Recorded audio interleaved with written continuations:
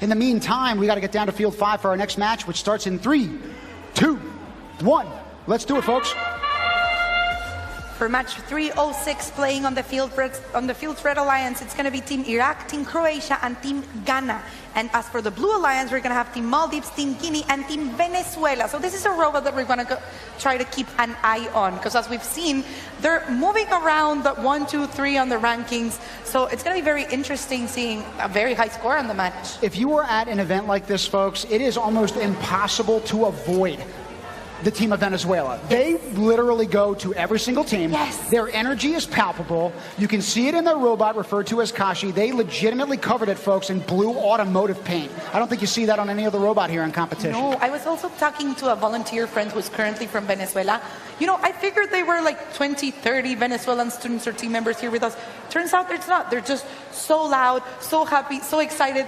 It just feels like they're everywhere around with that contagious energy. And with Dean earlier on today, we had talked about the Declaration of Interdependence, the Bill of Responsibilities. In a very real and tangible sense, the nation of Venezuela has done just that. They actually established it is a duty for each generation to protect and maintain the environment for the betterment and benefit of all in their national constitution.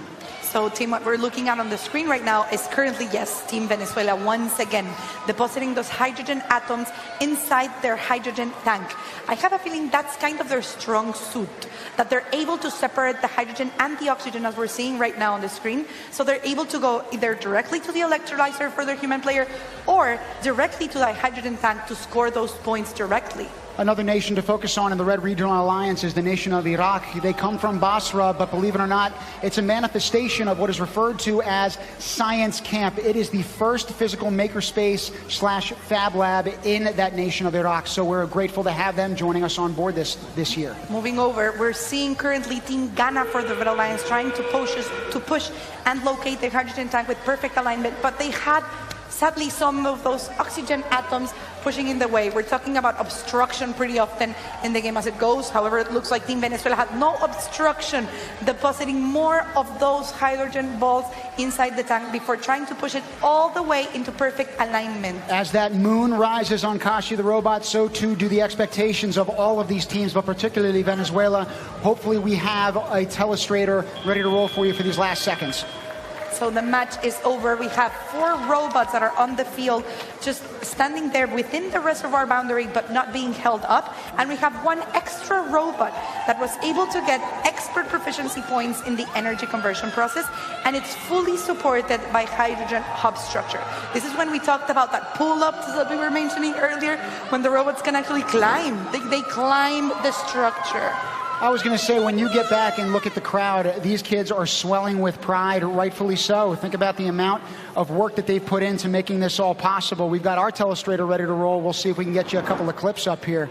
Venezuela, as we said, is named Kashi for their robot as that moon rises up to deposit those green hydrogen particles. You can see each one of those being a point, but then immediately afterward taking it upon themselves in those 15 seconds to basically use themselves as a battering ram to force that hydrogen tank into their respective corner. And I also want to point out, if I could please have the telestrator here for a sec, what we're seeing under that oxygen accumulator. Let me take you guys back just a little bit more. There we go. So you might be able to take a look. It's kind of blurry from what we're seeing, but you see 2 oxygen atoms that are going to be in the way from the hydrogen tank to be perfectly aligned on the oxygen accumulator. That's just one of the other, I guess, sides of the game, that it gets more and more complicated as we go. So even though they have the human players trying to throw it directly over into the oxygen accumulator, if it lands right under it, it could actually pose as an obstacle in order to get that 1.2 or 1.3 accumulator. Again, you see the nation of Venezuela swelling with pride, but they are not the only nation to do so. Triple-digit figures coming to that squad, along with the Maldives and Team Guinea. Well done, 107-30. we're also having Team Venezuela stay on the #2 ranking from what we were looking at. It looks like they're going to stay on top as the competition evolves, and we're getting closer and closer to alliances and playoffs. Even though they just played in that previous game, this year to select their national team, first Global Venezuela organized the first ever FTC-like competition in their home nation, the Copa Kai 2023. Let's meet Team Venezuela. Nuestro camino comienza en la emocionante Copa Kai, donde más de 130 estudiantes se unieron impulsados por un mismo sueño: ganar la oportunidad de dejar los colores de nuestra bandera en alto. Semanas de esfuerzo y dedicación dieron como resultado la formación del Team Venezuela 2023, los cuales no solo comparten un objetivo, sino también un lazo irrompible que nos une como una gran familia. Nuestro mayor compromiso y fuente de motivación es ser parte del cambio que nace al unir las mentes jóvenes en búsqueda de un mundo lleno de oportunidades y sueños inquebrantables. El camino comienza. First Global Challenge 2023. Un camino donde los jóvenes de cientos de países se unen para forjar soluciones innovadoras a las problemáticas de nuestro planeta.